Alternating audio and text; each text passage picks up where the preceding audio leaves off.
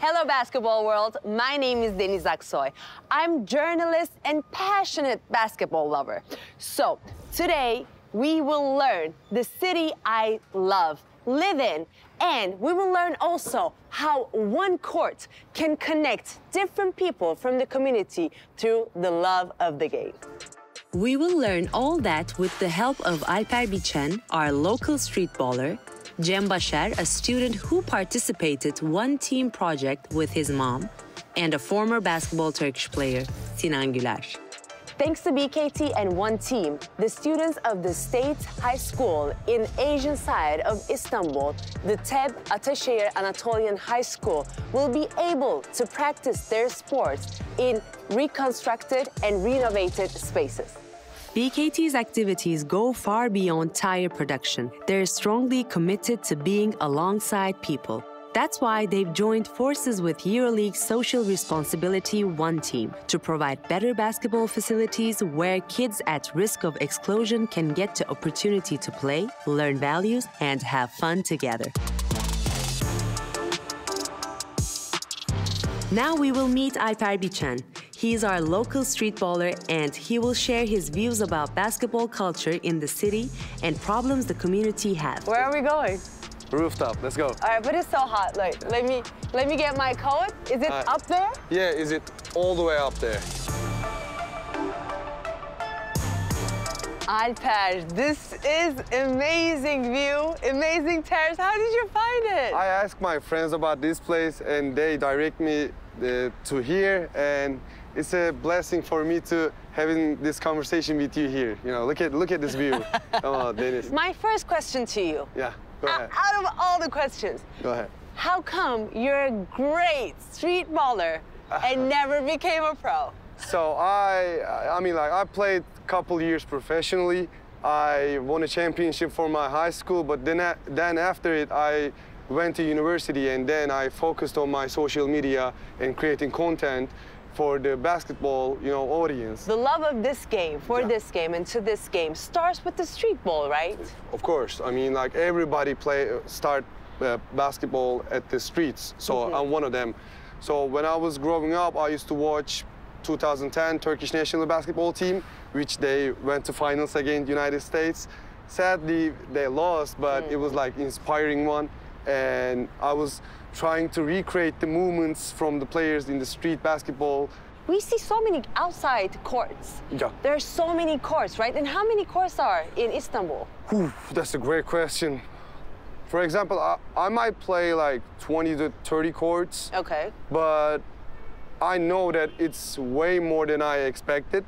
So I'm assuming that there's like 500, 600 courts, wow. maybe more than that, I don't know. And what do you think about the outside courts that you are witnessing when you're playing the ball? What does the community that needs more? So I will speak on behalf of myself first. Sure. Please, I need rims with the nets, okay? Thank you. That's the first thing I have to tell you. Yeah. When I shoot the ball, I need to hear, you know, the switch side. Yeah, I need to hear that. And we need more courts, maybe more courts with the lightnings. You know, the lightning is important, so. And I would like to thank to BKT and One Team about what we will see after this, because I want to take you there to see and play. Are you ready for that? Yeah, I'm ready. Okay. I'm born ready. Alper. Before we get to the court, we will meet Lucia Salmazo, Managing Director of BKT Europe, and with her help, we will better understand the BKT mission and challenges. When I saw the smiles on their young faces, it reminds me the impact we can foster through sports. BKT strongly believes in the power of sports to bring together people from all walks of life, to celebrate diversity and to promote inclusion. In every project, we first understand the needs of the community. We were sure that providing both indoor and outdoor playgrounds will create a positive impact to the students and to the local community.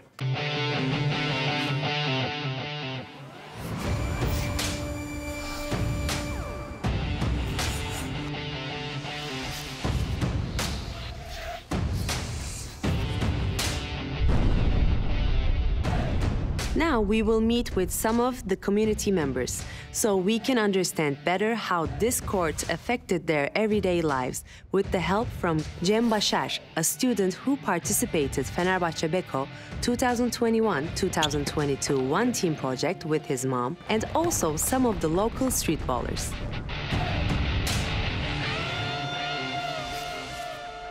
Öncelikle zaman ayırdığınız için çok teşekkür ederim. Hülya Hanım size, Gökhan sana ve Cem sana. Biliyorum yukarıda şu anda dersler var ama 2 dakikanı burada çaldım senin. Burada olsun, oturup önemli değil. Ve tişörtünü çok beğendim Cem. Sağ olun. One Team EuroLeague tişörtü. Birazdan onu konuşacağız. Fakat öncelikle Gökhan sen de yoğun bir tempoda EuroLeague Fenerbahçe Beko'dan zaman ayırdın ve burada bizlerlesin. Gökhan öncelikle projeden bahseder misin? Tabii ki. Öncelikle Fenerbahçe Beko olarak EuroLeague One Team projesi bizim için çok önemli. Hatta artık Fenerbahçe Beko organizasyonlarının genlerine işlemiş bir proje EuroLeague One Team projesi. Biz de bu proje kapsamında her sene çocuklarımıza, kardeşlerimizin gelişimine katkı sağlayacak projeler üretmeye çalışıyoruz. Bu bizim için çok önemli. Onlara bir şeyler katmak, onların gelişimlerini sağlamak bizim için gerçekten çok kıymetli ama sezon sonunda görüyoruz ki aslında onlar da bize çok şey katmışlar.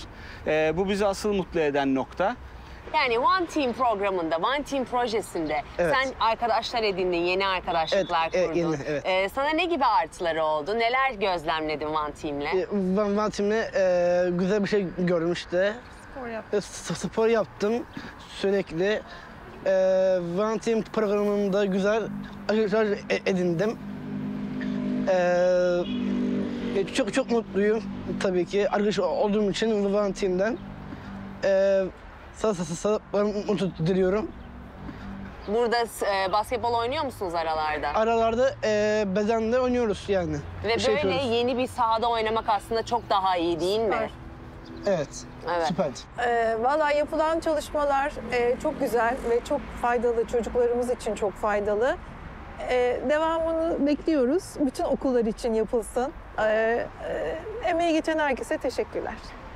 Yenilenmeyen veya topluluğun aslında yaşadığı zorluklar neler oluyor? Spor yapmak isteyen ve yapamayan insanların. Tabii ki şu anda aslında bir ülkede, bir şehirde basketbolun doğduğu, basketbol kültürünün doğduğu yerler, basketbol sahaları, özellikle açık sahalar. Çünkü basketbol sevgisi oradan başlıyor. Evet, belki televizyonda maç izleyerek onu birazcık alıyoruz ama o maçta izlediğimiz keyfi hemen topu alıp açık sahalara giderek biz yaşadık ve içimizdeki basketbol sevgisini büyüttük. Çok ben teşekkür ederim. Size burada keyifli sohbet gerçekleştirdik. Umarım ileride, önümüzdeki dönemde bu sahada böyle bir basketbolcuyla birebirini izleriz. Evet, inşallah. Yani. There's no club in Turkey that he didn't score for. He played for Turkish national team, won a silver medal, and had a really good reputation as a player who played 10 EuroLeague seasons. And his name is Sinan Guler. Right now, we're here on the indoor refurbishment court of BKT with One Team organization. So for the young ballers, let's call it like that, how does it, is it easy or is it difficult to jump from baller to the professional athlete level? It's definitely not easy. First, you really need to make a lot of sacrifices as a person, and most likely it's either social life or educational life. And second, you need to be lucky. And luck doesn't mean that you win the lotto and you gain all opportunities. You just need to be ready when the opportunity comes. And that needs practice. How do you see now the community that faces, I think, some struggles and difficulties to play basketball or any other sports without refurbishment courts that we see in daily life? You know, I think one of the main missions that EuroLeague holds is finding opportunities to give back to the community.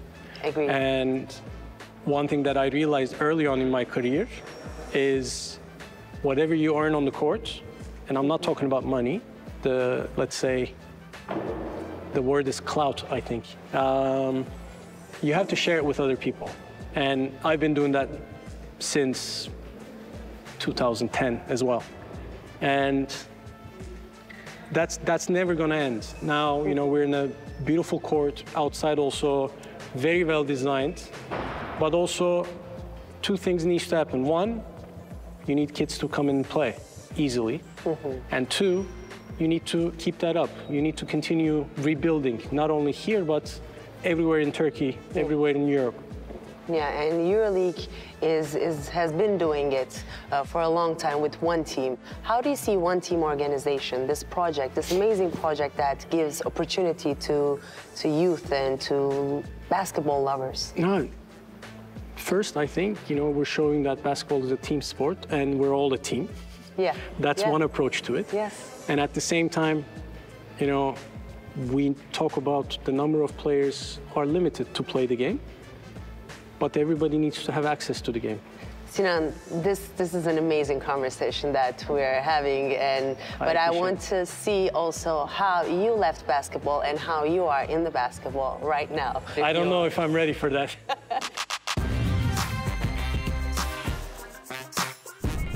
Hello, guys. Hello. How are you? I'm good. How are you? Not bad, Alper.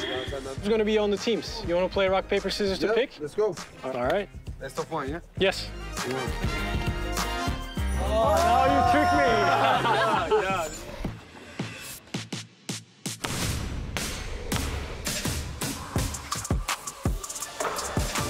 So I am so indecisive if I should be on the team of Alper or Sinan. He's a fan of Alper's team. I don't know. I'm just indecisive. Look what's happening. I think Sinan is like so good. Oh! Shoot the three.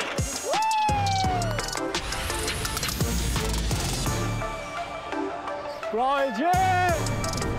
Sinan, after the retirement, I think he's better, no? For sure he's better.